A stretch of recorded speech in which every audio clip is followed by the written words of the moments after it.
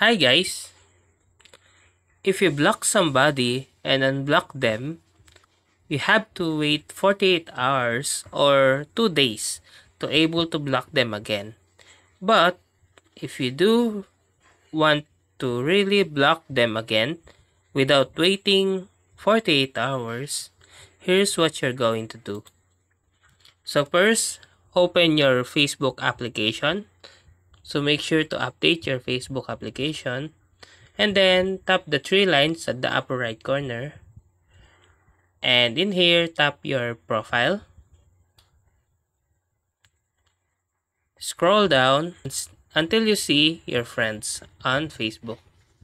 So if someone on your Facebook account harassing you or bullying you and you want them to block without waiting 48 hours, so choose your friends here that you want to block immediately. Then tap the three lines at the right side and tap report profile. Here you can see or you can select the problem. So let's try harassment or bullying.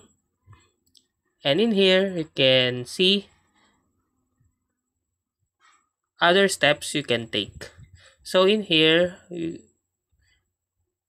Facebook says we use your feedback to help our system learn when something isn't right. So you can block their profile, unfollow or unfriend them. It's important to note that reporting harassment on Facebook can also involve providing evidence of the harassment, such as a screenshot or messages. Facebook takes harassment seriously and will investigate the report. If they will find that the person has violated their community standards, they may take action such as suspending or banning their account. But why is so important to report this to Facebook? First, safety. Harassment can make people feel unsafe and uncomfortable, and reporting it can help ensure their safety online. Prevention. Reporting harassment can help prevent it from happening to others. When someone reports harassment, Facebook will investigate and take action if necessary to prevent it from happening again. Accountability. Reporting harassment holds the persons responsible for their actions.